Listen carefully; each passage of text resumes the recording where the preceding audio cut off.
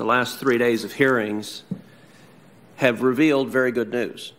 They have revealed the news that Judge Barrett is going to be confirmed by this committee and by the full Senate.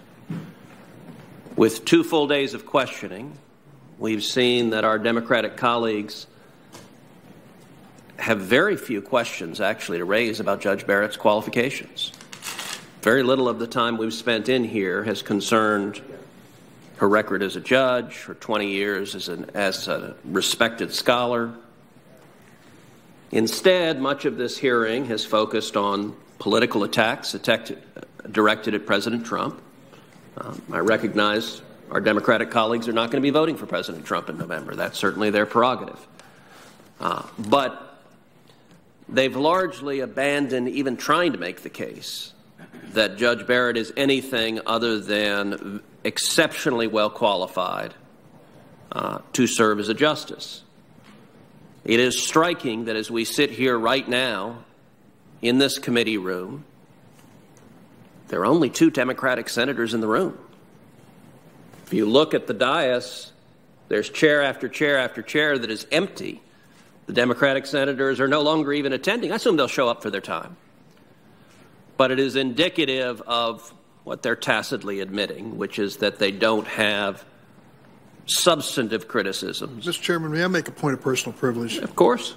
We're in the midst of a COVID-19 crisis, a pandemic, and some members are in their offices following this on television, and to suggest their absence here means they're not following or participating is incorrect. I would note the senator from Illinois, in his personal privilege, somehow omitted the fact that all but 2 of the Democrats were physically here yesterday, and after the questioning, they made the decision not to be here. That's fine. You're welcome to make that decision. But it's indicative, when it comes to the time of the questioning, that this side of the aisle does not have arguments against Judge Barrett that have any chance of prevailing. I do want to address a couple of the individual points that have been made.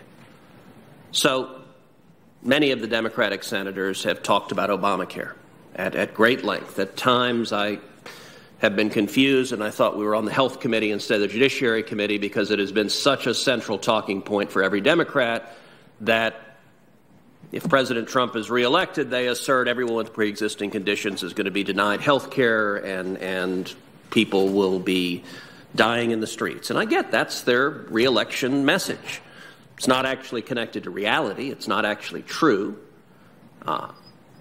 Every member of the Senate agrees we're going to protect pre-existing conditions. And I would note that not a one of the Democratic senators who raised that point have addressed the very real and catastrophic failures under Obamacare. Obamacare has doubled the profits of the big health insurance companies, doubled them.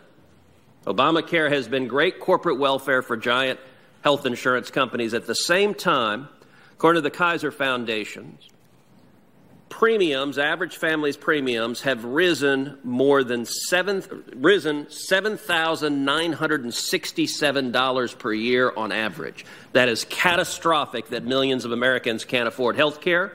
It is a catastrophic failure of Obamacare.